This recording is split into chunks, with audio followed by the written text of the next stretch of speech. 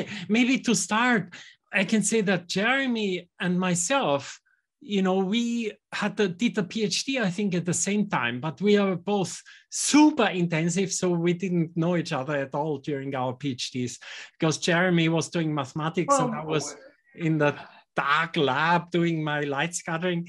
And then I think first time we met when we were both, I guess to both our complete surprises, we were at the same time elected Trinity Research Fellows.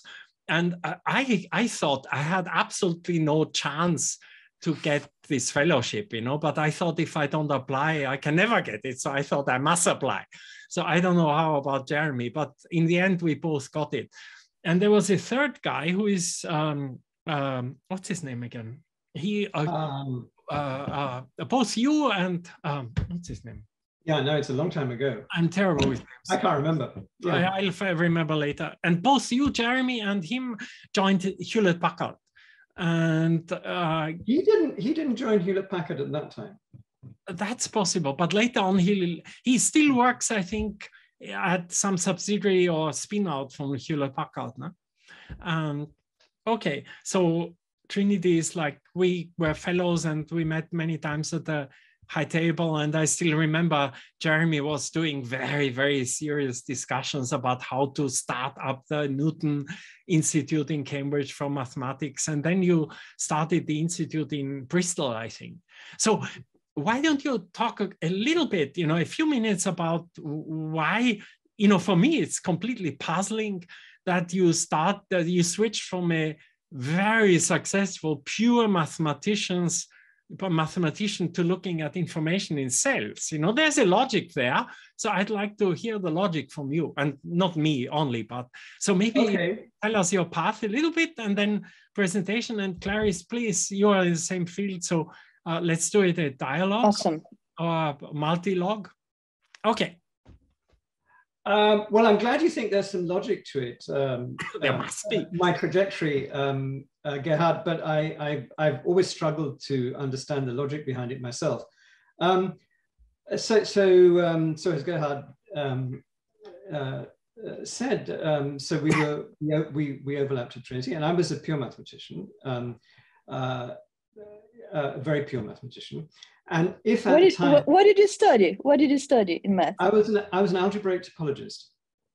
Cool. So kind of very core pure mathematics. And at the time, if anyone had said to me, Jeremy, one day you're going to be working in a biology department and teaching people biology and doing research in biology, I would have fallen off my chair laughing, because it would have been completely sort of ridiculous to have thought that. So if there is any kind of thread, I suppose that although I was always very drawn to pure mathematics for its sort of elegance and structure, I was also very keen on mathematics having something to do with the world. And so in my first degree, I mean, I did a lot of fluid mechanics, and I loved it as a subject, but it was devoid of sort of really serious theorems. Which, that's really what drew me to pure mathematics. So the first kind of distraction for me was doing a postdoc in Chicago. I was a Dixon instructor there. And it just turned out that the Department of Mathematics was trying to create a computer science, nucleate a computer science program in Chicago. And their idea of how to do that was to hire a bunch of logicians. And the result of that was that nobody knew how to actually teach any computer science. And so I ended up volunteering to teach some of the first computer science classes in Chicago. And I'd been playing with computers since I was a kid. To me, they were just a toy. And I had great fun doing this course, programming basically. And it made me realize that actually computing was kind of interesting from a mathematical point of view. And that was the start of this drift out of pure mathematics to Hewlett-Packard eventually, where I was interested in using pure mathematics to study computing systems. And I thought that you could use pure mathematics to sort of get to grips with sort of the complexity that's present in computing systems, broadly speaking. And it took me a long time to understand that computing systems are complicated, but at the time I was dealing with them, they were not really complex. And it was really the genome projects back in 2000. What do you mean by complex? I'm sorry to interrupt you. You know, No, complex is a how do you say? It's a loaded word. No? Complex. It's a very loaded word, and it has many exponential. It has many meanings. But I think maybe the example might be the clearer way to get at what I'm trying to say. Is the distinction between computing systems and living systems. They both are very complicated, can be very complicated, but I would say that the living systems exhibit complexity and the computing systems don't. And it was the genome projects that kind of, for me, was the big wake-up call, partly because it opened the door to this kind of biological complexity. And it also, and I think for many people, was this kind of sudden realization that biology is transforming from this wet subject where you had to go into a lab and do things with, wet stuff, to a dry subject, which in principle you could do in a computer or in your head. And of course, for a mathematician, that was a tremendous pull. So this is a complete rationalization of a process that at the time was extremely non-deterministic. So Gerhard, a very long-winded answer to your question of how I came to biology. So it was very much an accidental thing. But I think the thread for me, I mean, I always identify as a mathematician, even though I work in a biology department and do biology. But in between, you built up this Hewlett-Packard lab in Bristol, no? Peripherally, I mean, when I was on High Table and so on, I heard about it, but I didn't really, and then I moved to Tokyo, so I didn't really understand what you were doing there. Can you tell us a little bit what you did with this Bristol lab? Well, so we... Is that still existing, the Bristol lab? No, not really. There's a research lab there, but what I was involved in doing was creating a sort of basic research lab as part of that. And this is what involved this collaboration with the Newton Institute that we set up. Okay, but not biology. That's a different... There was no biology at the time. In fact, Clarice, one of the early areas that we were interested in there was quantum computation. And so, we were partly responsible for recruiting Sandhu Popescu to Bristol. And there was a whole group of people around Sandhu and in Cambridge as well, who were working on sort of early aspects of quantum computing. And we were very excited about this because we thought there was sort of technology potential for it. But anyway, that's another story. And how did you get, now you're at Harvard Medical School. So what's your path from Bristol to Harvard Medical School? Okay, that was another accident. I had a lot of contacts in Boston, and when I got interested in biology, I had the opportunity to come to Harvard as a visitor for a couple of years. They were setting up a new sort of quantitative biology systems biology program, and they wanted someone to help them, kind of recruit mathematicians and help them understand how maths and physics could interface with biology. And that kind of changed my life because I'd never lived inside a biology environment. And I thought this was just a kind of opportunity for me to learn some biology and then go back to industry. But in fact, everything I had thought was interesting before I went there turned out to be wrong. In what way? In what way? Well, so biology is a very surprising discipline to me because essentially, so when you're a mathematician or a physicist, you're accustomed to the idea that whatever is important in the subject is written down. If you do mathematics, you have to write it down. And from the outside, it looks like biology is the same. You have textbooks, you have papers, you can read them, things are written down. But in fact, one of the things I discovered from that period of immersion in biology is that all the important things in biology are not written down. That in fact, they are acquired, absorbed by being inside a biological environment through a process of apprenticeship. You learn it by doing experiments, by acquiring the culture of being an experimental biologist. Can you give us some examples of what you mean? Yeah, I mean, if you take any paper that you read in the journal, broadly speaking, the paper says, you know, we did that to these cells, and the cells did that to us. You know, I mean, of course, I'm caricaturing it, but that's broadly speaking the structure of a lot of papers. And what the paper will never say is, well, why did you do that? And why did you do it in that way? Why did you choose to interpret what the cells did in the way that you did? All of these questions are part of the culture of whatever field of biology that paper is part of. They are known to the participants. They are unstated for the most part. It's often quite difficult, if you're an outsider, to actually answer those questions, because sometimes the people working in these fields are not so aware of them. It's almost like you have to do a kind of psychoanalysis on them in order to, and a historical analysis to trace back how it is that that field ended up making these kind of guiding assumptions, which have then set the path of research over many, many years, sometimes decades, to go in a particular direction.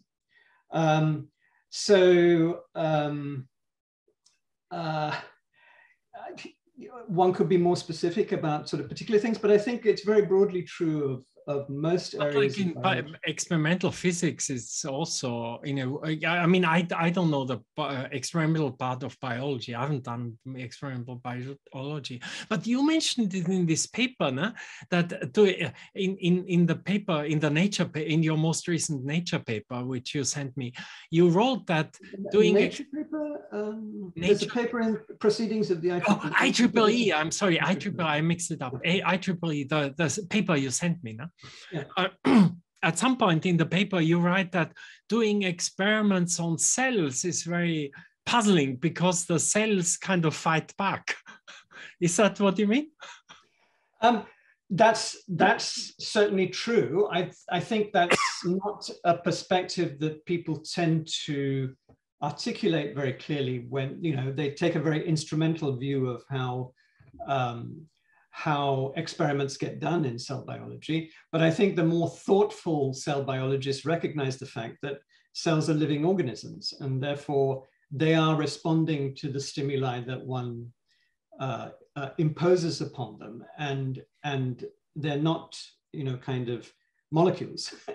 And so that's quite related to this theme about learning, because I think for me, one of the things that's attractive about this notion of learning is that it gives us a way to think about cells, not just as sort of collections of molecules interacting with each other, which has been the sort of primary sort of metaphor, if you like, that we've been employing over the last 20 or 30 years very successfully.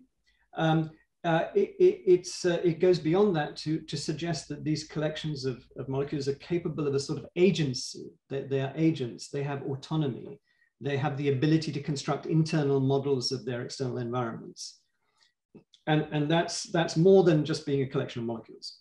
Which you probably mean that there's information processing. Exactly. Is that your point? Okay. That's very much the point, yeah.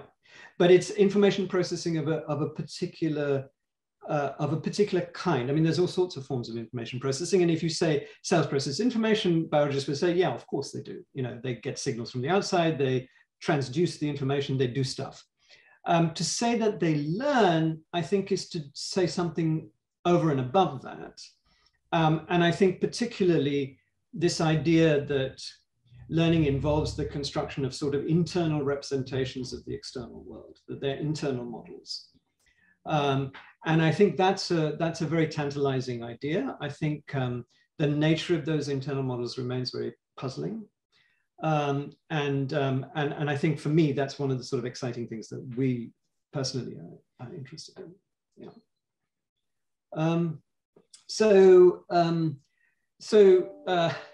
So I kind of lost track of the question that Gerhard was posing. I was asking you how you got from Bristol to well, so Harvard Medical School. Yeah, so I had this opportunity to go and learn some biology in Harvard as a visitor, and it kind of changed my life because, as I said, I realized that biology from the inside is very different from biology from the outside. So I learned two things. One is the point I made about everything that's important not being written down, which means you really have to be inside biology to understand biology. And second, that if you really want to have an impact on how biologists think, then somebody has to do an experiment. And again, for someone brought up as a mathematician, this is kind of a very foreign, this is a very, very difficult thing to take on board because, you know, I'm not an experimentalist. So I realized that if I was going to really take biology seriously, I would, you know, somebody had to do an experiment. And I was coming to the field of completely from, you know, outside. So I hadn't developed any collaborations or anything like that. So I actually realized that if I was serious, I would have to do experiments. And so that was the second big shock. And then one of these other accidents occurred that... Well, that's Clarice and me, that's our life. I mean... Yes, well, you're an experimentalist, so this is not a surprise, but, you know, I'm a pure mathematician for crying out loud, you know? This was like extremely scary. But at the time I was a visitor, it happened, so I was a visitor in the main part of Harvard and the undergraduate campus. But at the time, the medical school was going through a sort of exercise to decide, you know, the next 20, 30 years of what they should be doing. And they decided that they were going to create a department of systems biology. And Mark Kirschner, who was the then chair of the cell biology department, had been persuaded to take on this task of building this new department. And I got to know Mark, and Mark basically offered me a job. And actually, this was kind of really interesting from a kind of anthropological perspective, because this would never have happened in England, right, or in Europe. And this was sort of quintessentially a sort of American phenomenon. And I remember, you know, having this conversation with Mark, and I was trying to explain to him that I felt I needed to do experiments. And I was terrified because I knew that if I had this conversation with anyone in head of department in England, I would have been told, oh, Jeremy, don't be ridiculous. You know, go and have an aspirin and sleep it off. You know, you're a pure mathematician. You can't do experiments. So I was going through this big spiel about how I felt it was really important to do this in order to really get to grips with biology. And Mark was looking more and more puzzled. You know, I could see that I was sort of saying things that he was finding, you know, kind of weird and strange. And so I sort of rambled on for about 10 minutes. And at the end of the day, I stopped and said, well, you know, I think I need to do experiments. And he just looked at me and said, so what's stopping you? Okay. And this was something quintessentially American. You know, it was that you really want to do this? Well, go for it. You know, there's, you know, whereas in England, you know, if I'd said this, it would be, don't be ridiculous. You don't have the background. You don't have the experience. It will be very difficult. Nobody's done that before. There's no money. All of these reasons why you can't do something. So, you know, all I can say is I was incredibly lucky. I was there at that time. And Mark was this amazing leader and creator of sort of scientific, wonderful scientific environments. And if it hadn't been for that, you know, I wouldn't have been able to do anything. So Gerhard, you know, that's what I'm saying. It was all a series of accidents.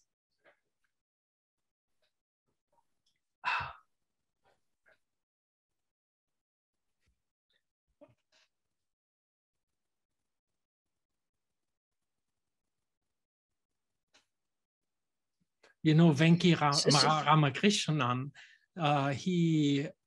we had a Zoom call with him. You know Venki Ramakrishnan? Yes, I know him.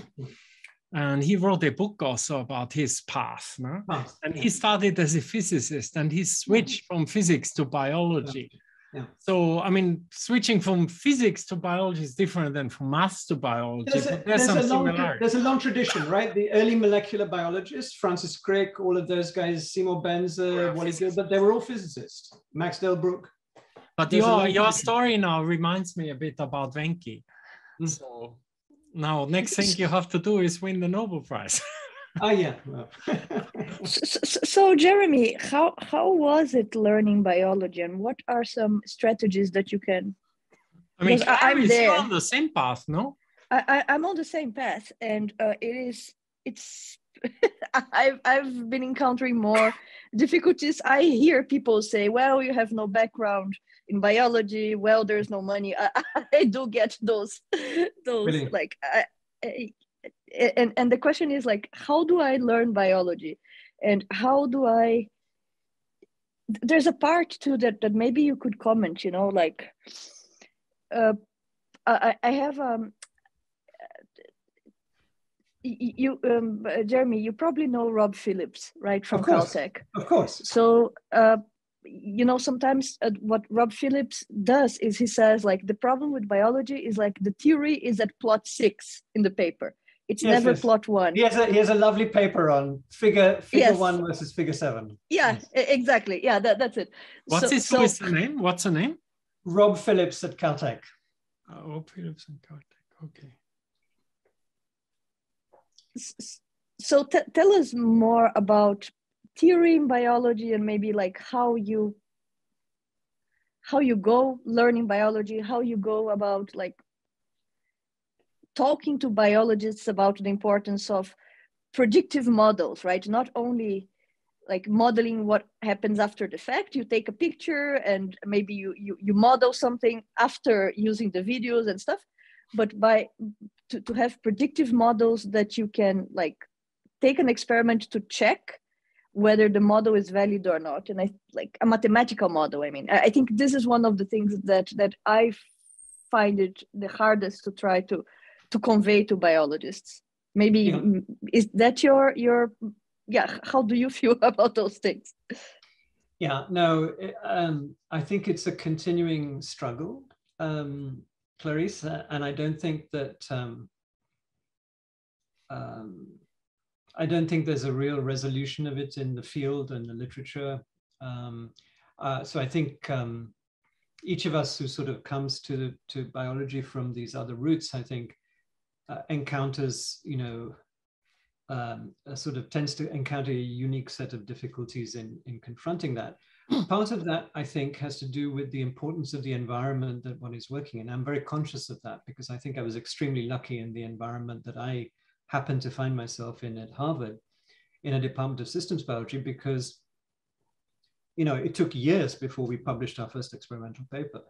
And along the way, we made the most hideous mistakes as a form of learning. And the nice thing about my department was that when Mark Kirshner, my department chair, said, you know, so what's stopping you? It wasn't just words, and it wasn't just sort of the support, financial support to do things. It was the moral support to do things. So, you know, I would go to him and say, Mark, you know, this thing just isn't working. And, you know, he and many colleagues, Tim Mitchison, others in the department, Luke Huntley, very, very experienced biologists, would, you know, were unstinting in terms of the time they gave to help and guide the work. And they didn't treat me as stupid. I think that was the thing I appreciated most of all. That, you know, stupid. This is one point, is not treating you as stupid. Yeah, exactly. That's only one point, because in many systems in the world, in many countries, different countries have different academic systems, yeah, and research systems. But in many countries, it's not an issue of treating you as stupid, but it's an issue of treating you as their slave. Do you know what I mean? Yep. They are their systems. I won't name any countries now because I don't want to get into trouble. But there are some countries where the general way of doing things is that if you would come into that country in the situation you had at that point, you would not be just treated as stupid, but in addition to that, you would be treated as a slave. Yeah. And you would never be where you are now in such a system. Yeah. And that's why and I think US and not in one of these other countries, which I won't name. I think there's an element of that that persists even in the system that we're in that biology is in this state of being extremely data rich. And in fact, the rate at which data is produced is increasing. So it's not just data rich, it's Sure. So I mean, that's also why you have a value. One of your ways you have a value as a mathematician. Huh? Yeah, but as Clarice was saying, it's kind of always it's not quite the slave relationship, but it's always, you know, the experimentalist has the data, and then it's the job of the mathematician to analyze the data, and that's fine, but it means that. You as a mathematician don't have an opportunity to develop the conceptual paradigm that determines what kind of data you should be accessing. And I think to come back to the question that Clarice was asking, I think that's a sort of issue of the balance. I think there's what we see now is a lot of what Rob Phillips would call the sort of figure 7 model, right? I mean, the experimentalists do a whole bunch of experiments. These are figures 1, 2, 3, 4, 5, and 6. And then at the end, in order to, you know, sort of get the paper into a high impact journal, they have, you know, a tame mathematician or two construct a model, and it fits the data, and this is nice. And now this is very common in experimental papers to see the use of a model. And what Rob and I and a few other people have been sort of arguing about is that, you know, there is a real need for this to sort of flip around, and for theory, meaning, you know, a kind of our ability to sort of to articulate the conceptual landscape, to guide the kind of questions and the kind of data that are acquired in a way that's perhaps a bit more similar to what we see in physics, where, you know, physics has gone through that transition. If you go back to the times of Brahe and Kepler, it was data-driven. And somewhere in the middle of the 19th century, you know, it became theory-driven. And biology is still in the Keplerian mode. And so I think the challenge for those of us who are theorists is how we develop conceptual paradigms that are powerful enough to articulate compelling new questions for biologists to address.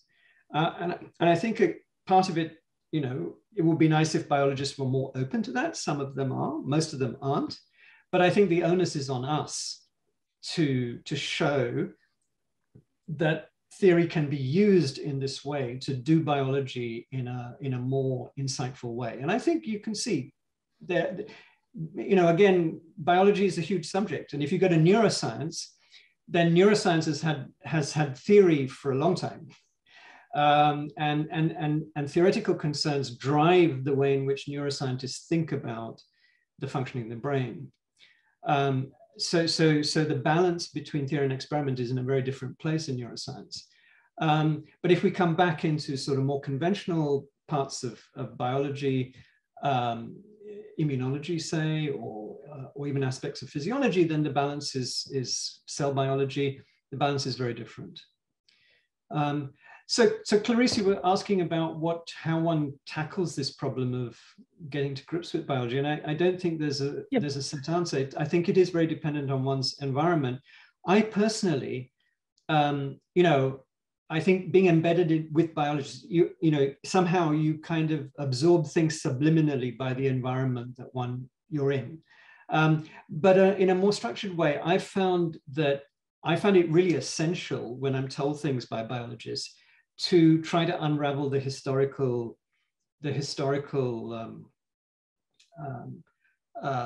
trajectory through which those ideas emerge. And for me, I was not brought up as a historian. History was a very boring subject when I was at school, so I paid no attention to it. It was all, kings and queens of England, and who wants to know that? But I've become much, much, much more sensitive to history as a result of coming to biology, because it's provided a way to understand that question as to why is it that biologists now, today, in this world, are thinking the way they are. And what's curious is that the biologists themselves are often unaware of their own historical development. It's a very unhistorical subject. What's important is what's happening today. It's very much driven by this sort of modernist conception that, history is bunk. And as an outsider, all I can say is history is not bunk. History is one of the few ways that I've been able to actually understand the present. So, for me, that's been very useful. Very insightful. Thank you. I think you prepared the presentation. Why don't you, if you like? Gerhard, I'm happy to, but I'm also happy to just sort of talk a little bit. Maybe I could show you a few things. If you show your presentation, and then we can Clarice and we can stop at any time and diverge or. Great. We have any time. I mean, I don't know what your schedule is, but from my point of view, no limit. And I think for me, I probably have to stop at about 3 UK time. So I don't know what your time is. Okay, sorry. So it's about 10 to 2 by my watch, I think. Yeah. Oh, okay, a bit more than an hour or so. Okay, yeah, that's perfect. Good. If you go through your presentation, and then we can interrupt, or we can have discussion afterwards. Absolutely. Whatever looks interesting, and please, if there's anything that's obscure or anything that you want to sort of just unwrap, just ask. Good. Right. Let me see if I can find these. What I was doing here.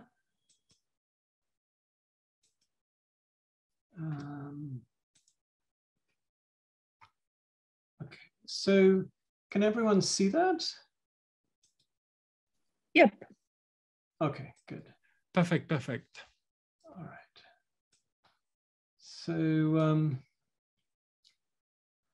okay, so I was going to sort of start off with a little bit of an admission that what I'm going to talk about is really not kind of what we sort of have mostly been doing. I do have a day job, I suppose, is what I really meant to say.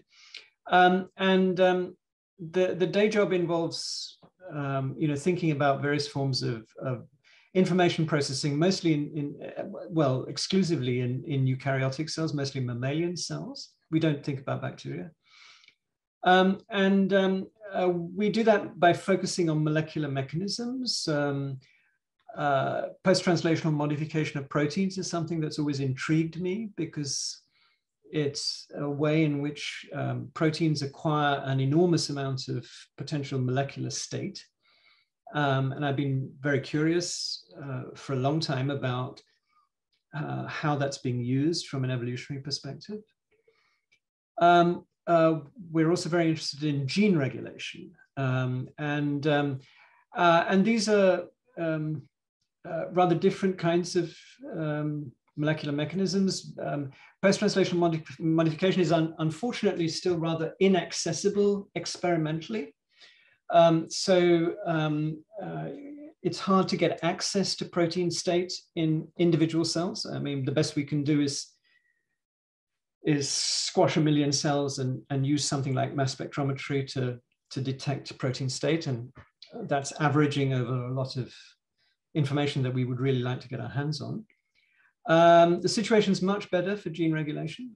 We have experimental techniques now that we can observe the expression of an individual gene inside an individual cell in real time. So there's potentially much more data available in the context of gene regulation. We've also devoted a lot of effort to developing some of the mathematical and biophysical foundations for understanding molecular systems of this kind.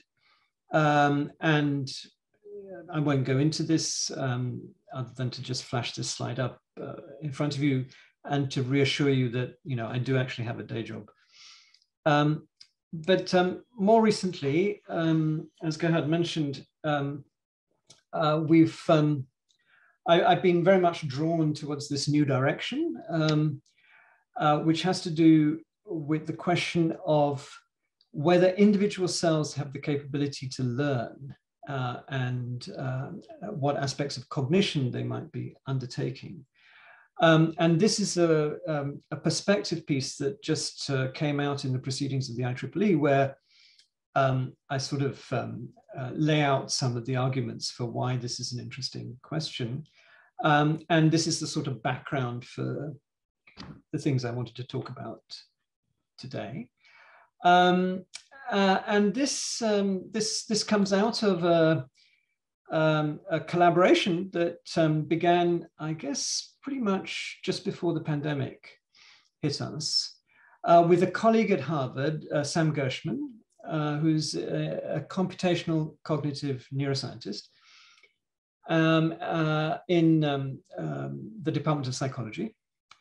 And we've written another perspective piece on, again, why this question of learning in single cells is ripe for reconsideration. And if I unwrap this story one more layer, it goes back to a sort of skunkworks project in my lab.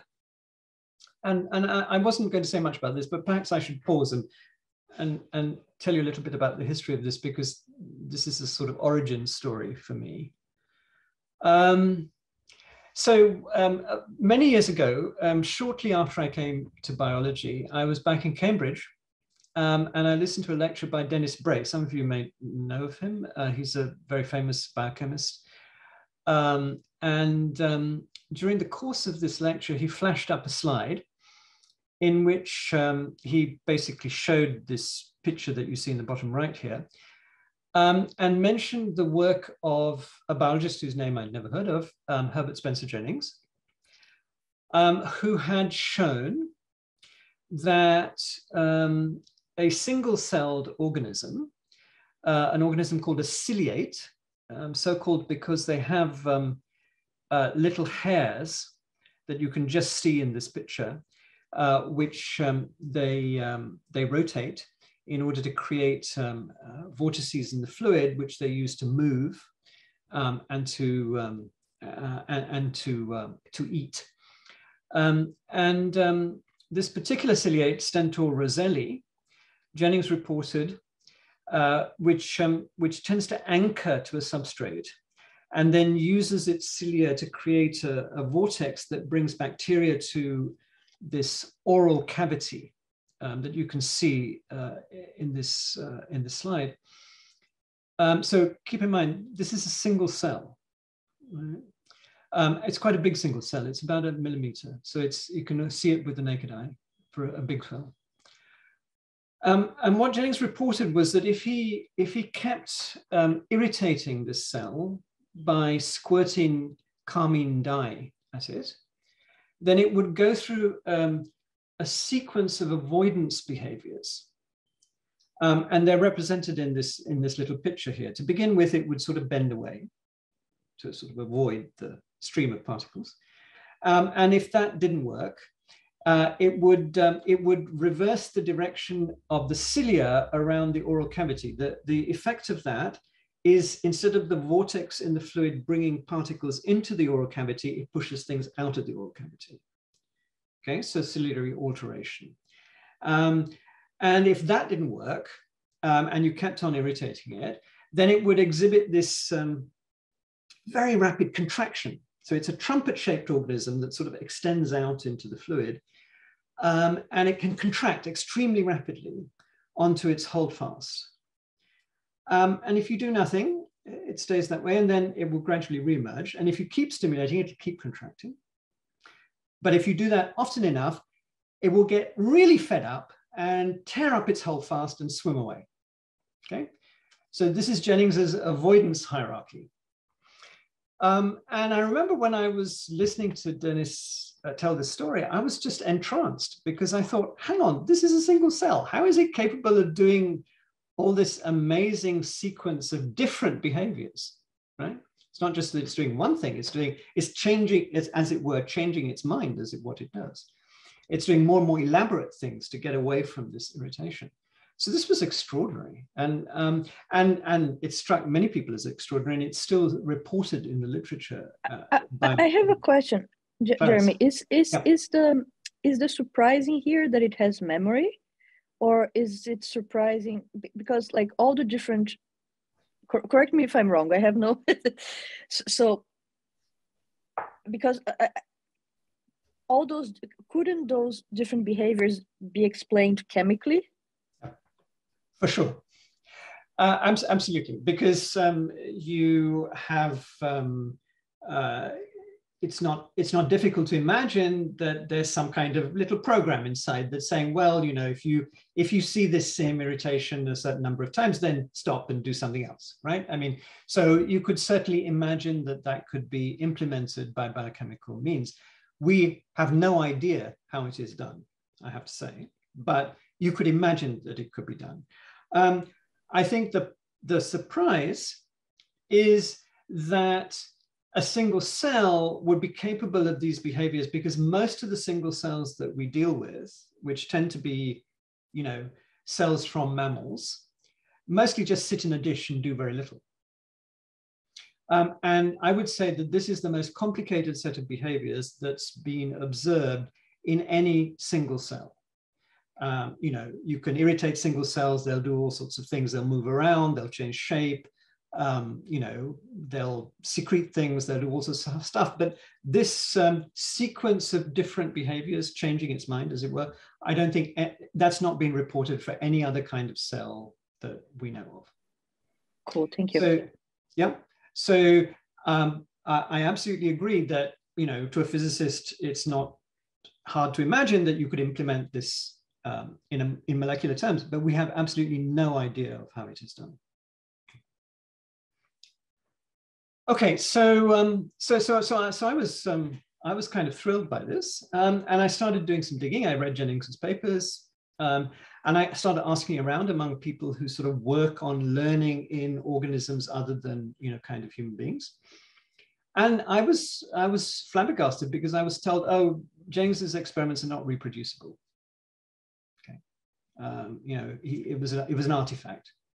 And I remember to this day, you know, when I got this email from a very respected, you know, person who had worked on similar organisms, very good experimentalist, and I got this message, and I said, oh, I was sort of so disappointed.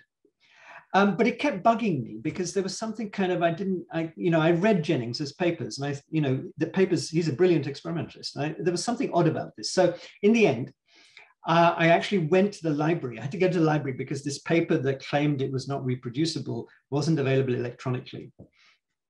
And I went in the depths of the Cantway Library, photocopied this thing. I hadn't done this in years, right? You know, actually go to a library and photocopy an article and read it. And, you know, it was the worst piece of experimental work I have ever read in my life, okay? I mean, apart from anything else, I mean, there are many, many things that were bad about this. But here's the thing, Jennings worked on this organism, Stentor roselli. And Stentor roselli is typically sessile. It anchors to algae and it feeds. Turns out they couldn't find Stentor roselli. And that's actually a thing because finding it is difficult. So they chose a different organism, Stentor ceruleus instead, which is very like Stentor roselli, except that it is typically motile. In other words, it does anchor to the holdfast, but mostly it swims around. And what they did, they tried reproducing this experiment. And as they say in the article, it basically just swam away. Okay? And the paper is sort of, I mean, that's a bad starting point, and it gets worse after that. And I was, you know, I was completely shocked because as far as I was concerned, this was definitely not compelling evidence that Jennings's work could be reproduced, could not be reproduced. So from that moment onwards, I kind of would bug people in my lab about, you know, we really ought to go back and try doing these experiments again. And, you know, this went down like a lead balloon, because the people who come to the lab, you know, they're young, they want to do molecular biology, they want to do cell biology, they want to do all this stuff with molecules. And here I was suggesting that we go and irritate ciliates. It's like doing 19th century natural history under a microscope. And nobody, I mean, you know, they got fed up with me talking about this, and they just say, oh, Jeremy, don't be stupid. Who wants to go and do a silly experiment like this? Anyway, in the end, two crazy people came to the lab, I mean, crazy in the right sense, who actually thought this was fun. And they you know, so long story short, it took us many years because we couldn't find the right stentor, and we had no money for this. So it had to be done, you know, with, you know, stuff that we could put together off the shelf.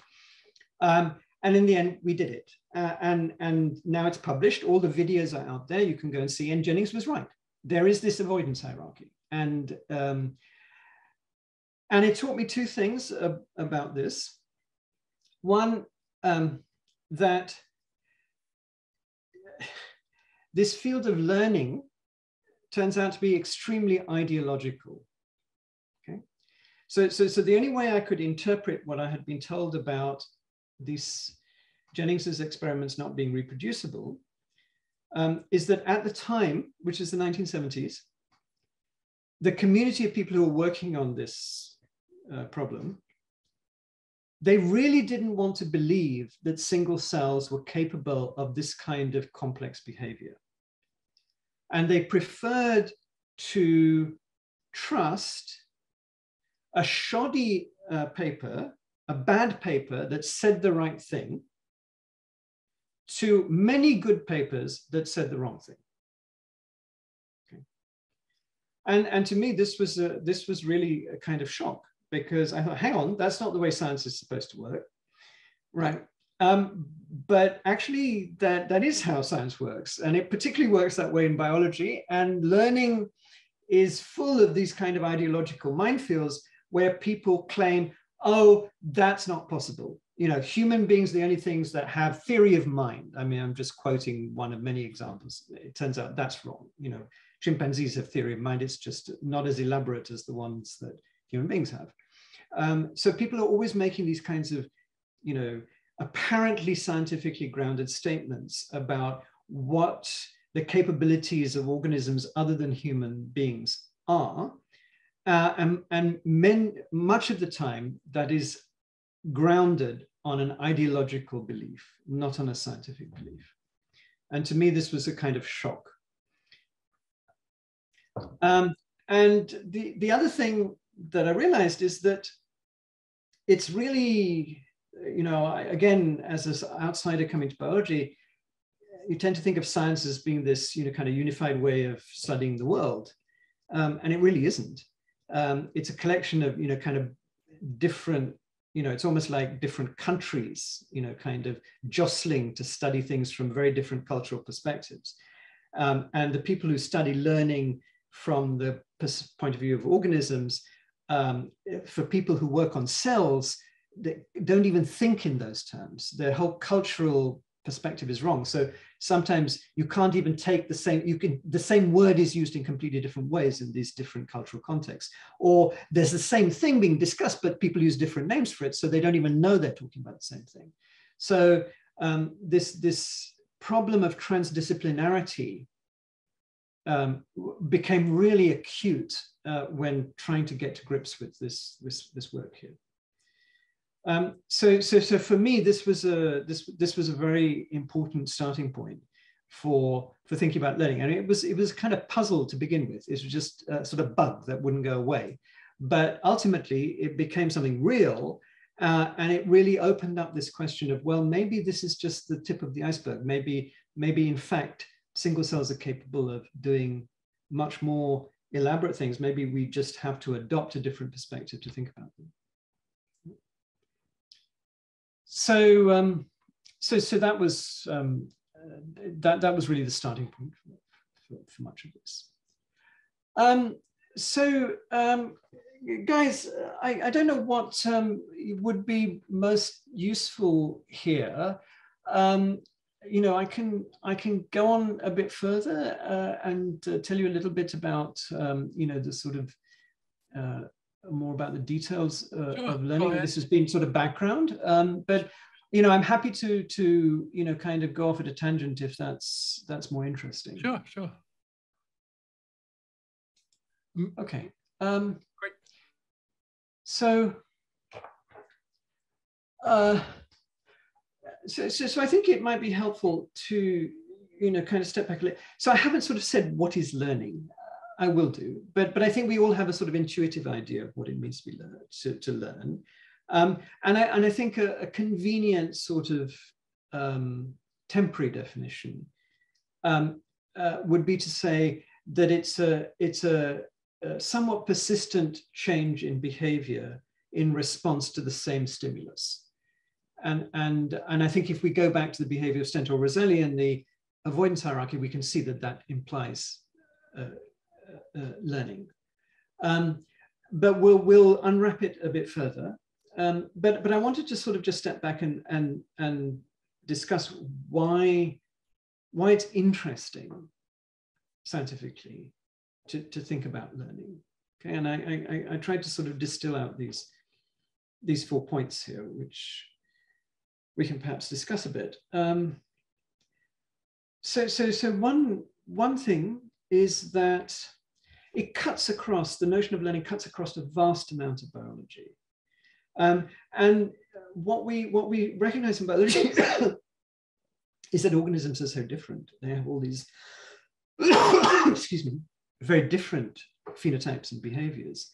And there are very few sort of universal phenomena that we come across in biology. DNA is universal phenomena. The cell theory is a universal aspect of biology. And I would argue that that learning may turn out to be another one of these universal aspects of biology. And I think to me that's one of the attractions for trying to take this path that we're doing here. Another thing that I think is very important is that I'm sure you're very familiar from sort of daily discussions in newspapers about this nature versus nurture debate, and we often find newspaper articles about, about one or the other kind of side of this debate. And personally, I've always been struck by this as being one of the stupidest arguments in biology, because it's not that biological systems are nature or nurture. It's always that these two processes are integrated with each other.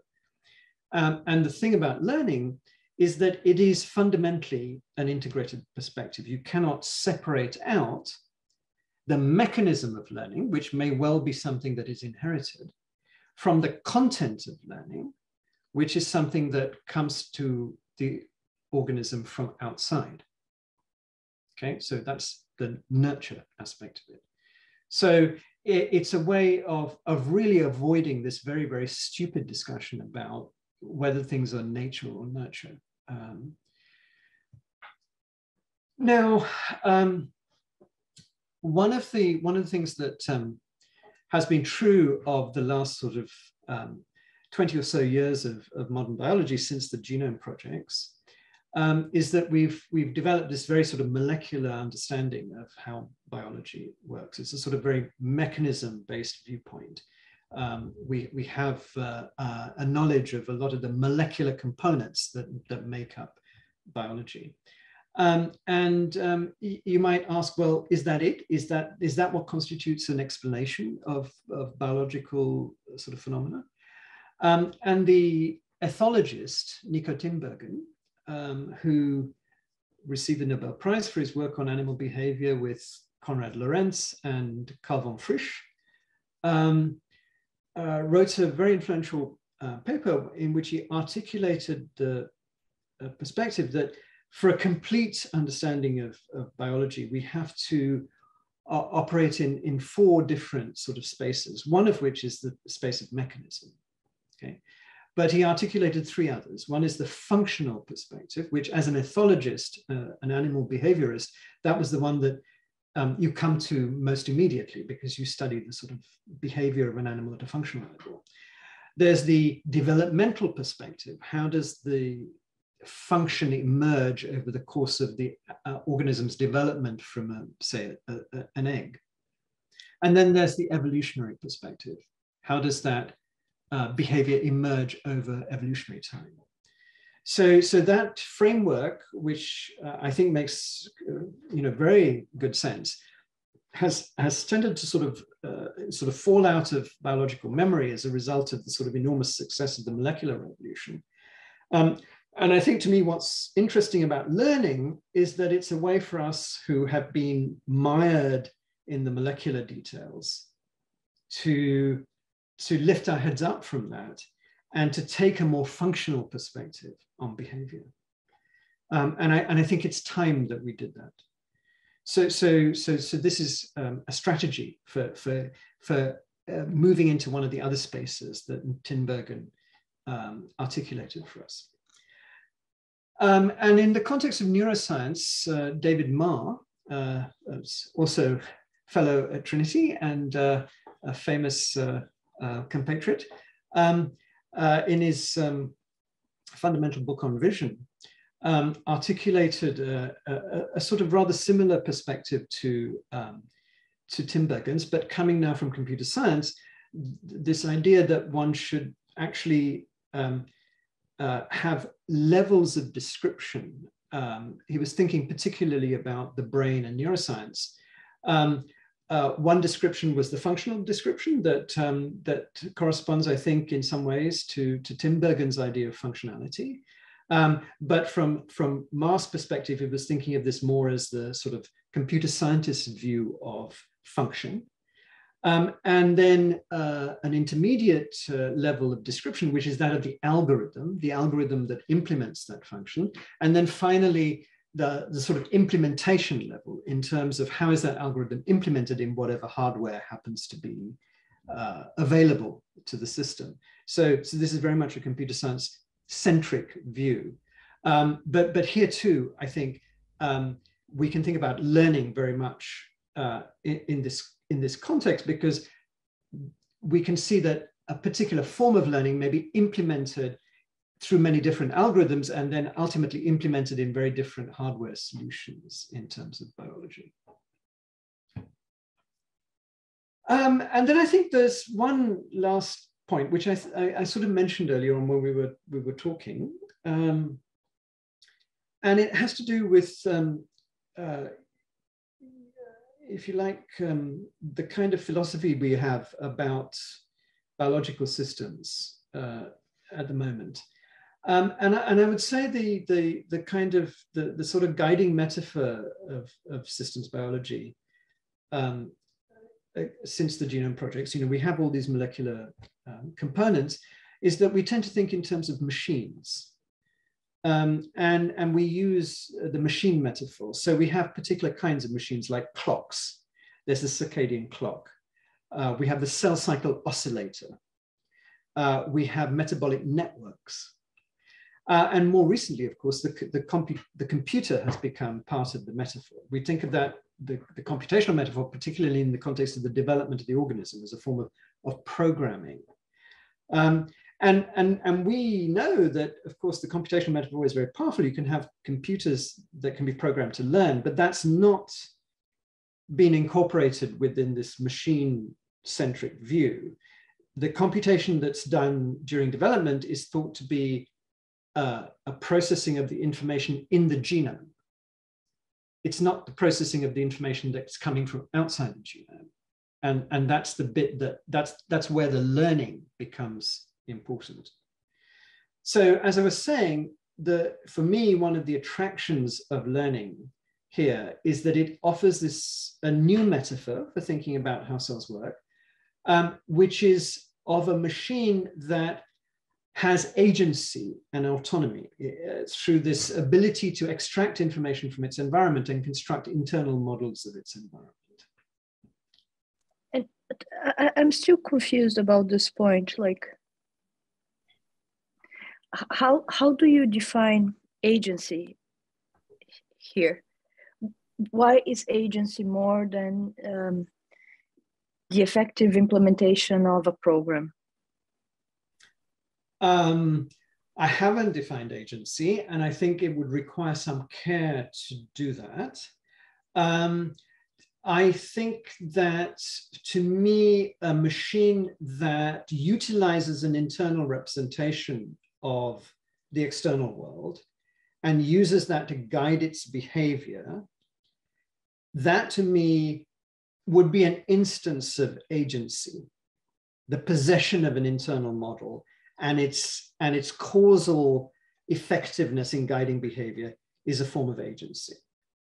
I think there could be other forms of agency. And I think you could imagine that the internal representation could take the form of some kind of program. I'm being Catholic with respect to the sort of nature of the implementation of the representation. Yeah, right. But the kinds of representations I suppose I have in my mind are those that are perhaps closer to biochemistry and the kinds of molecular processes that we see inside cells. Okay, so that's one of the reasons why I think this particular direction is an interesting one to take. Okay, so maybe we could get into a little bit more detail about what learning is, and I think if we start from the context of sort of psychology and cognitive science, which are the domains in which learning was first studied from a scientific point of view.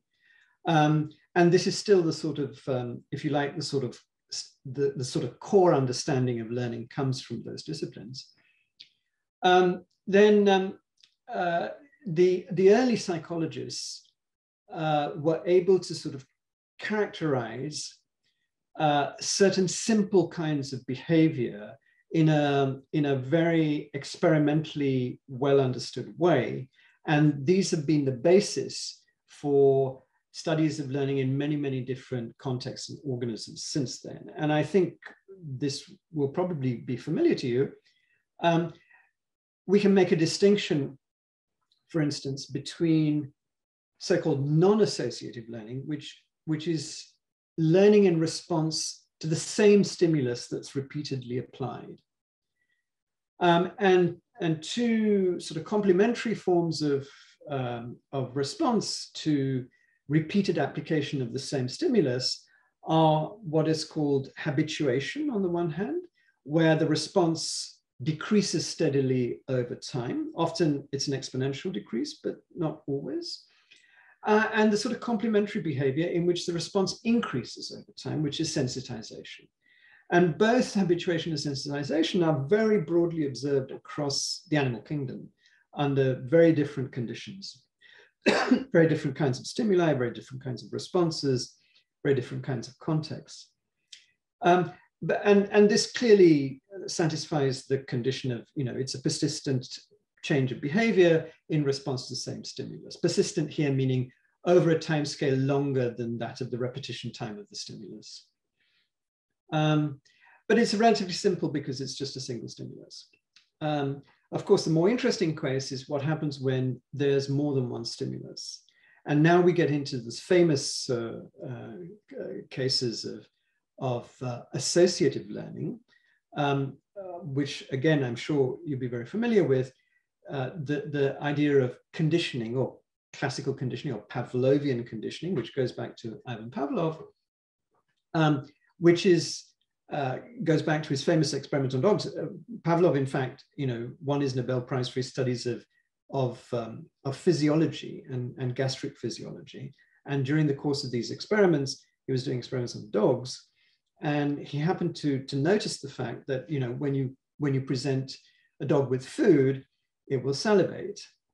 And it just so happened that in his very, very kind of elaborate lab that he had in St. Petersburg, it happened that a bell was rung just before the dogs were given their food. And this was just an accident. It just happened to be at that time. And he noticed that on one occasion when the food was late, the dog salivated in response to the bell, even though the food was not present. And he was smart enough to realize that he had observed something very, very important. And this was the starting point for his studies of Pavlovian conditioning.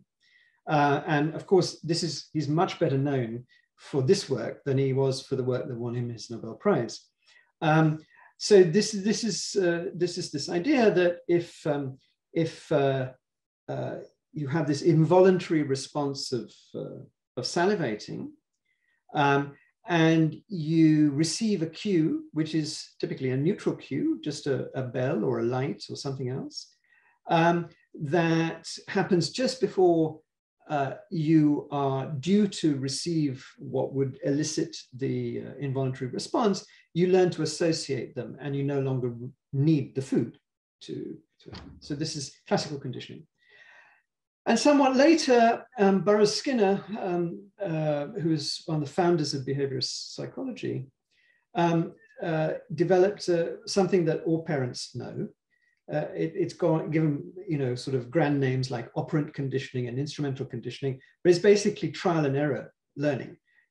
If your child does the right thing, you reward them. If your child does the wrong thing, you tend to tell them off. And this very simple procedure called reinforcement learning is extraordinarily successful at teaching animals to do things now which are not instinctual, like salivation, but things they may never have done before. And if you haven't seen the videos of Skinner's pigeons playing ping pong, then I strongly recommend looking this up on the web, because they're very good at it. And it's an indication of how powerful this form of learning can be. So these studies in psychology were the sort of starting point for the sort of scientific study of learning. And they created this view, particularly with associative learning, that what was important here for learning was the association in time between the stimuli. And if this was repeated, then you learnt that association in time. And this was very nice, because it seemed to be very consistent with what neuroscientists found about how neurons were behaving. It's the basis of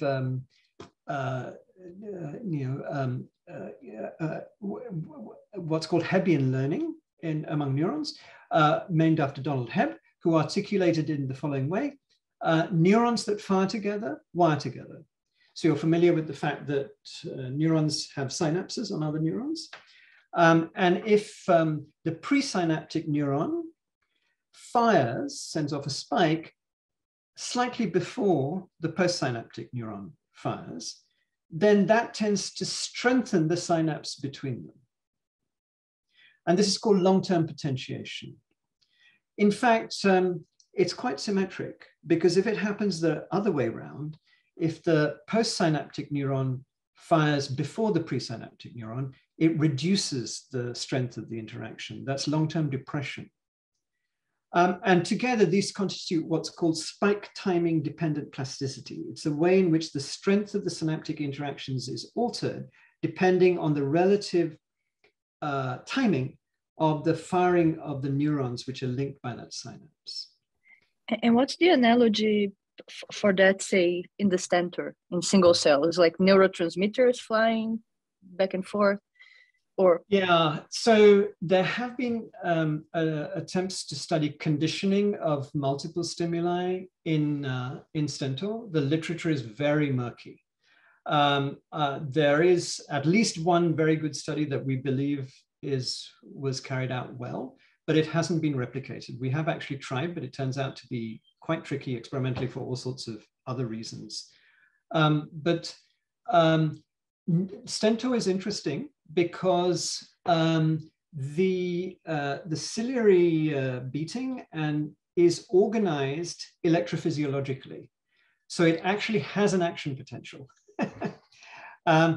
In fact, species of ciliates are sometimes called swimming neurons because they exhibit many of the neurophysiological capabilities of actual neurons. I mean, they're completely far apart, right? 500 million years separate them, evolutionarily speaking, but they have many shared components of ion channels, all sorts of other things in common. So it is quite conceivable that something similar at the molecular level could be occurring. But again, there hasn't been a sort of definite and compelling study of that. Yeah. So cool, thank you. Yeah. Okay, so it did seem to be that there was a good story coming together about the sort of behavioral level of associations in time and the neuronal level of what's happening with synapses. And it's still the case that many neuroscientists believe that this form of spike time independent plasticity underlies learning and memory. And it's certainly implicated in learning and memory, for sure. However, part of the cognitive revolution that took over from behaviorism reveals something which actually has still not been internalized in parts of psychology and in parts of neuroscience. And that's the realization that learning is not the formation of associations in time. In fact, association in time is neither necessary nor sufficient for learning to occur. And I won't unwrap this. There's a lot of beautiful work. Robert Rescorla was one of those who was responsible for much of it. I think the work is absolutely compelling. It's been reproduced many times. To my mind, one of the most significant distinctions is that in the neuroscience context, when you look at spike time independent plasticity, there is actually a very narrow window of about 50 milliseconds where the spiking of one neuron has to be close in time to the spiking of the other neuron. If it's beyond that, it just doesn't, there's no change in the synapse. So there's a hard threshold at the neuroscience level. When you look at the behavioral level, there is no threshold. You can learn over very long intervals, provided you have enough stimulation at that rate. So that's one of the many signs that what's going on at the learning level, at the behavioral level, is not actually to do with timing of associations. So it's not about the formation of associations. And what has emerged from the cognitive revolution is a view of learning which is much more about information processing. And I've tried to extricate from that what I think of as the sort of key aspects of it. I would say this is sort of a provisional definition. I think it captures, some of the aspects of it. I don't think it necessarily gets to the entire heart of it. But what is attractive about this is that it kind of frees us from this kind of experimental paradigm of what's going on with, conditioning and the kind of context of organisms, and it's treating it really as a form of information processing, which is something that could be carried out by a machine, let alone by a single cell. So this is what sort of extricates it from this psychological and cognitive context to a context of information processing. So the two criteria which I think are needed is, first of all, that there's an increase of mutual information between system states and external states over time. And I think that's very plausible, that there has to be some transfer of information from outside to inside in order for things to learn. But I think the second point is also very important, that there is the formation of some internal representation, an internal model of this external information that is used to causally guide the behavior of this system. And over a period of time when the external information may no longer be present. So I think these are, this is the kind of definition of learning that I believe we should adopt, at least provisionally, for studies of single cells. And I would just point out that, you know, this is, when we talk about mutual information, we talk about something that is very well defined from a mathematical point of view. This is Shannon mutual information, it's mutual entropy. It can be defined, we can measure it. But it's allied to this, I think, more elusive question of the internal representation. So I would say that one way to think about this is that it's really an anti-behaviorist definition, right? Because behaviorism was characterized by this view that the only thing that matters are the stimuli and the responses, that what goes on inside the organism is a black box. You know, you're not allowed to say what goes on inside there because it's metaphysical and we can't get our hands on it, right? And now we're in a world where we can get our hands on it, and indeed this is part of what constitutes learning. We have to understand the internal representations. So it's in that sense that this is an anti-behaviorist definition of learning.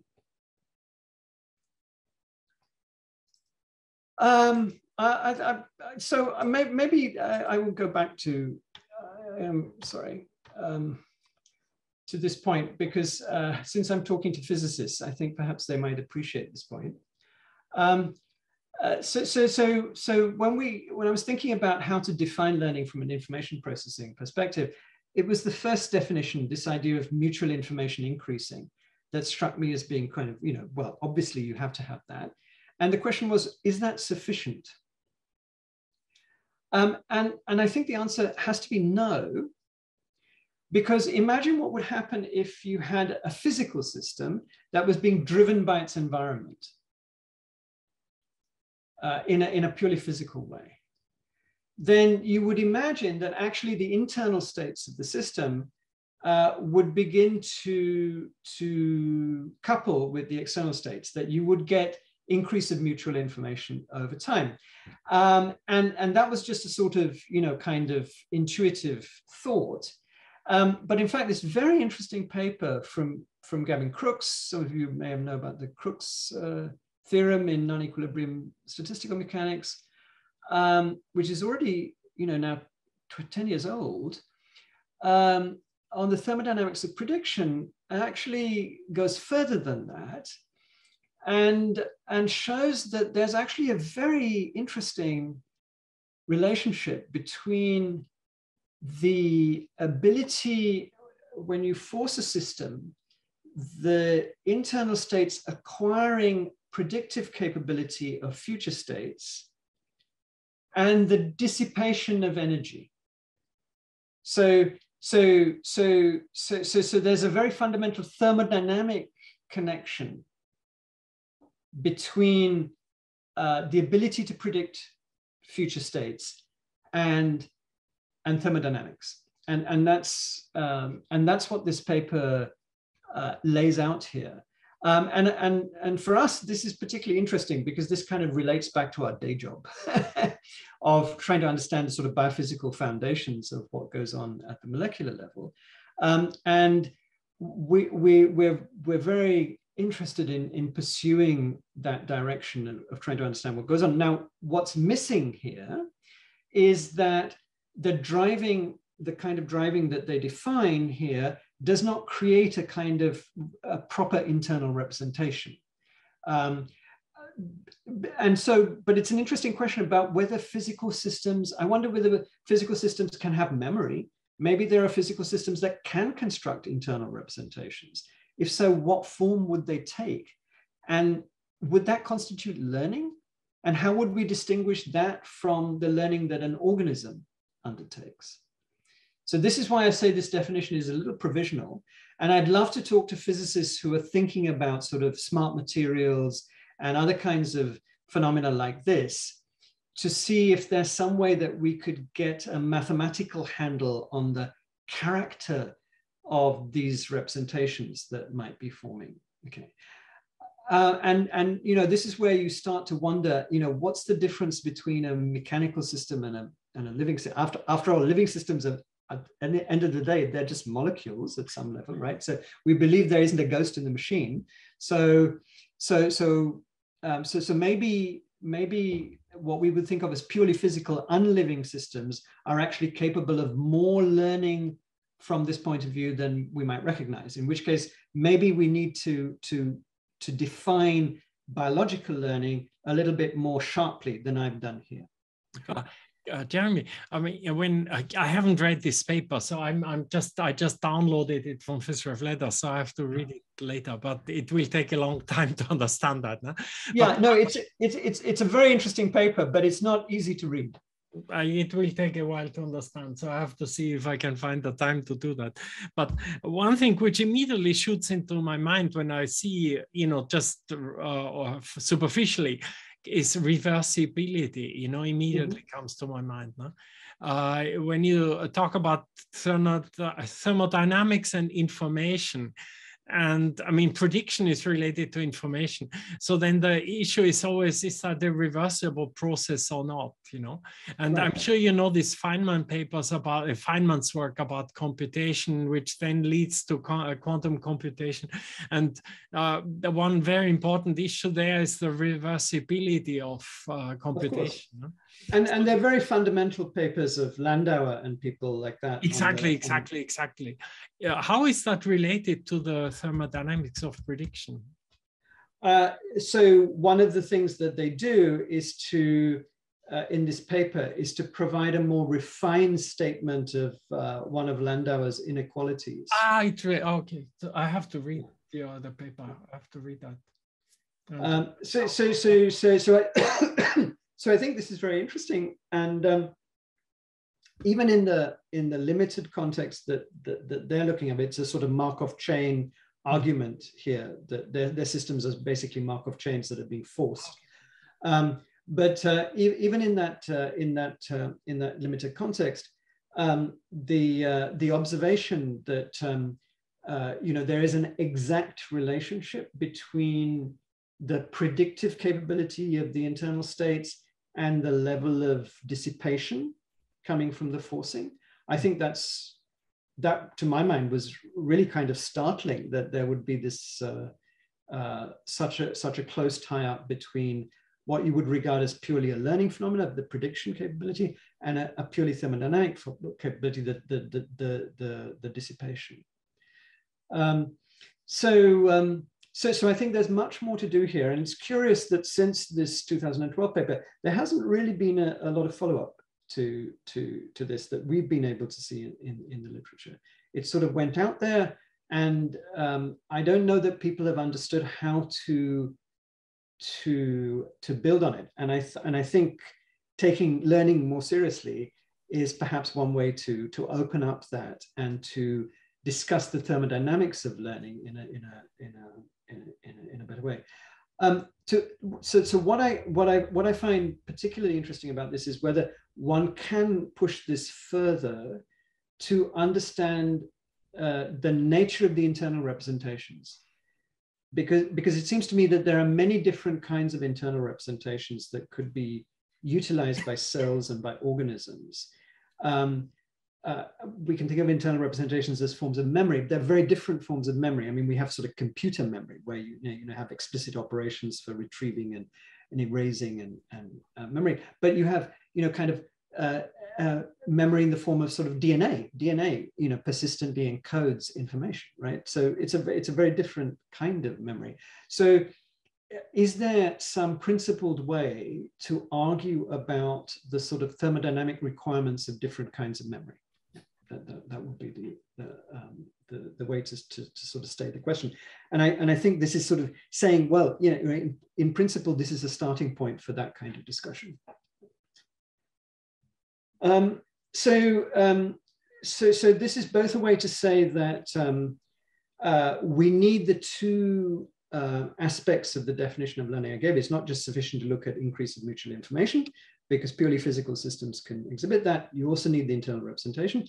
It may be that physical systems also are capable of internal representation, but that is less clear. And I'd love to know more about that.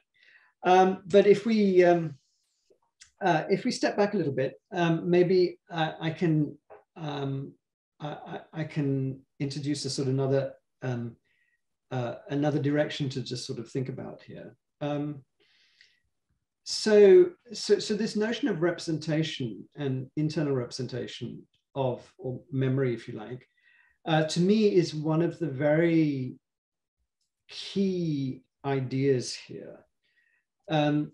We, of course, are sort of approaching it from the sort of molecular perspective, but it's a key issue from the cognitive and neuroscientific perspective, because we're all familiar with the fact that we have persistent memory. We are able to encode the memories of a lifetime. So somehow in that mush that we call the brain, there are structures which are encoding information over decades. And the nature of those representations, which are called engrams, is basically unknown. We do not know what the physical substrate of memory is. We know that there are many components that seem to be implicated in this. We mentioned the synapses. They're clearly implicated because if you learn, you see persistent changes in synapses. If you disturb those synaptic connections, then you don't exhibit the memories that you had. And neuroscience, a lot of neuroscience kind of is kind of happy with that. They say synapses, that's it. But in fact, there's been a lot of new research that has taken the question of memory and the engram, the nature of the engram, in two kind of opposing directions. One direction has been the recognition that the engram is not just localized at synapses, it's also distributed among ensembles of neurons. So it's possible to go through very sophisticated experiments where you train a mouse and you do some incredible molecular biological wizardry, which tells you which neurons have become activated during the learning, and you can reactivate those neurons optogenetically. And by reactivating an appropriate ensemble of neurons in particular brain areas, you can, as it were, bring the memory back. So memories seem to be related to ensembles of neurons. So one direction in which the engram question has gone is towards looking at these kind of populations of neurons, sparse populations of neurons in different brain areas. But there's sorry, go for it. No, go ahead, Clarice. So you're talking here about memory as like memory stored in the brain, right? But should the information be stored epigenetically, that could explain a lot of like memory for behavior in cells or memory for other processes too, right? It doesn't need to be restricted to neurons. Or absolutely, and that's really what I'm trying to point out on this slide here. So I was saying that there's this sort of ensemble perspective about the engram, but neuroscientists have always also discovered something else, which is going in the other direction, which is that when learning takes place and there are synaptic changes in a neuron, there are also major changes in gene regulation within that neuron. And these gene regulatory changes are often persistent over very long periods of time, sort of the same time scale as long-term memory. Now, that's extremely interesting because, as you pointed out, Clarice, there's a sort of another form of memory that we have in biology. We sometimes don't use the word memory for it, but it is a memory. And it's the memory that emerges during the course of development. Because as the organism is developing from a single cell, cells become more and more specified as to their ultimate fate as, say, a neuron or a liver cell or a skin cell or whatever. And as they go through that lineage choice, they remember what kind of cell they're going to be. And that memory is inherited by their daughter cells. And when they get terminally differentiated, they become a liver cell, and they basically remember that they're a liver cell for the lifetime of the organism, unless they're loss to injury or some other form of disease or cancer or something like that. So there's another form of memory that takes place in biology, which is this kind of developmental memory. It's also on the timescale of the organism. And it turns out that when you look under the hood, the same kinds of genes are involved, the same kind of epigenetic changes are involved as are involved in neurons during learning in neurons. So we have these two parallel processes of memory. One is the cognitive memory, and the other is the developmental memory. They're functionally both memories over the timescale of the organism. And at the molecular level, they involve fundamentally the same molecules. And are there more memory types? Not memory for cell state, not memory for like real memory. I remember this. Information, yeah. So that's a very good question. There's certainly different kinds of cognitive memory, and they mostly can be understood from different perspectives. There's certainly an issue of sort of the time scale of which memories are maintained. So we have sort of short-term, intermediate term, long-term, and we're all familiar with this from our own selves. When we read things, we remember them the next day, sometimes we remember them the next week, and some of them we remember the next year, but not always. But there's more, I think, interesting distinctions between different kinds of memory. For instance, there's declarative memories. There's memories for facts. My name, the capital city of England. There's memory for events, so-called episodic memory. So we have a memory of being at high table with Gerhard, so many years ago. And Jeremy, I was maybe more thinking about memory of biochemical processes, like in the sense, in the adaptation sense that you think about stentors, or so I think we have much less idea of what functionally distinct kinds of memory might exist there. I think there are signs, certainly, of a distinction between a short-term memory and a long-term memory.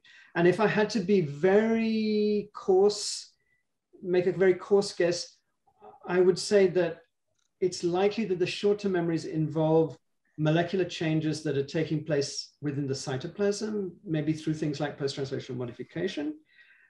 And I think long-term memories, if they are taking place, are probably more likely to be associated with changes in gene regulation in the nucleus. Oh, I see. Yeah. Okay.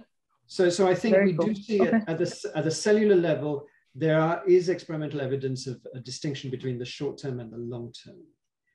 I don't know whether we have, I don't think there's any good way at the moment of characterizing different kinds of memories, like declarative versus episodic memory, for instance.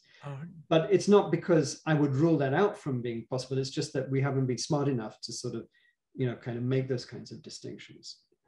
Yeah. But I would certainly imagine that there is a distinction between things that are mostly taking place in the cytoplasm and have a relatively short time scale of maybe an hour, sort of, to things that are maybe taking place inside the nucleus and have, days, if not longer, of duration. Can I interrupt for a second? I have two questions. Please go ahead. Number one question is the following. Memory is one thing, like my memories of when we met 30 years ago, wait, how long ago that is? That's one way of memory. No? And or the other way of memory is when I learn something. Let's say at the moment I'm learning a lot about quantum computing, for example. No? And so learning exactly, actually trying to or working hard to absorb knowledge which already exists. No? But then the other thing is creating something which nobody has thought before. So during my research, I had some of them I followed up, some I didn't follow up. I have these ideas which come under the shower or something, which is something, oh, why don't I try this and that, or like Einstein creating the theory of relativity, you know, creating something which never existed before, which is, it's not really learning, you know, it's a creative process, creating it's a creative process. Yeah. Something in a way abstract, in the head, you know, which is a new thing. No? And so did you cover that or not? No, and I think you're absolutely right. That's a fundamentally different process. I mean, it might give rise to memory, but it seems to be fundamentally a different process. I think we're aware of it as human beings, that there's a form of creativity. I think there is evidence of some kind of ability to create new solutions to problems that you see in the animal kingdom. You know, with experiments that have been done on various kinds of animals that have this ability to find completely novel solutions to problems that are presented. Now, if you were to ask whether that's a capability that individual cells possess, you know, I would hesitate to go that far myself. But I think part of the difficulty would be, how would you formulate the right kind of experiment to do that? For that, yeah. Well, do an experiment on Einstein's brain or something like that. The other question which I have, which is probably quite fundamentally related to that, is one issue which I got quite interested in since about 2 years ago is sleep, you know. Which is very badly understood. Well, not badly understood, but there's a lot of open questions, you know. And I organized this Boltzmann forum, and I invited the top expert on sleep in Japan to talk about sleep. And I read quite a bit about sleep. And even I think algae, you know, fairly compared to humans and elephants and so on, you know, fairly, how do you say, lower level, it's maybe a wrong word to use, but, you know, more simpler levels of life show indications of sleep. Or like birds fly, no? So if they would start to sleep, they would drop out of the sky and die. So the birds, what they do is, they have a status where they shut one eye and half the brain is asleep, you know, and they can continue to fly. I was so surprised. Oh, is that right? I didn't know that. How fascinating. Yeah, sleep is absolutely amazing. Yeah. When you sleep, actually the brain is hyperactive and seems to have a very important role in transferring information between different parts of the brain and organizing and reorganizing and creating new connections, you know. So have you thought about sleep in terms of your research? That's a wonderful question, Gerhard. And it seems to be so fundamental, sleep, you know. It might be a factor in your work. So the way I would begin to think about that is that so one of the universal features, one of the few universal features of life, is that essentially all cells run a circadian clock. Yeah, so that's related, of course, to the issue of sleep. And that's an example of, you know, evolutionarily learning the, you know, kind of planetary dynamics. I didn't know that cells have a circadian clock. Oh yeah. I just want to say bye real quick. I have to go. I'll be in touch. I have to. Thank you so much. We'll talk soon. It's so nice to see you, and we must talk again. We must talk. I will invite you to like the same seminar series to which I must hop out of now. It's our quantum biology meetings. But thank you so much. Sorry for interrupting the conversation about sleep. Maybe we should cut this interruption from the. We'll talk about the quantum sleep. It was lovely to see you. I'll go. Bye-bye. Thank you. Bye. Thank you so much for joining, Clarice, and see you soon. So all cells basically run a circadian clock. So even if they are not, what that usually means is that, you know, either in the nighttime or the daytime, depending on what their ecological. Where is that located in the cell? I mean, is the nucleus is doing that, or? Yeah, it's usually done through gene regulation. There are particular proteins that are upregulated on a sort of roughly 24-hour cycle. Yeah, usually what happens is that there are sort of major changes in sort of metabolism of the cell, depending on, you know, its ecological context and whether it's sort of nighttime or daytime, roughly speaking. Yeah. So even if the organisms are not sleeping, they are kind of aware of that it's a different period. And it's quite possible that the nature of their biochemistry and their processing is different during that time. This is like an early developmental stage of what later becomes really... Yeah, becomes proper sleep, absolutely, yeah. So it's a great question. It's a great question, and it's one of those things that we haven't sort of really studied, but it might turn out to be something that's actually quite relevant. You know, if we're doing experiments on single cells, it might be actually relevant whether we do them sort of in their day or their nighttime, for instance. You know. Yeah. This comes back to your issue of working on cells that kind of you have to do what they want. Yeah, exactly. Oh, how is your time? I don't want to run over you. Yeah, it's 3 o'clock now, and unfortunately we've actually got to drive up to Cambridge today. Oh, really? Yeah. Fortunately, not unfortunately. Fortunately. Well, no, it's very nice, but it means that we must leave soon. So let's bring that to conclusion now, if you like. That would be very nice, and I hope you know, at least there's a little bit of, you know, kind of background and information there. So this was fantastic, very, very fantastic. It's if you want to join our programs in the future, will be fantastic. Well, I'm on the mailing list. I listened to Clarice and I listened to Dominic Leven.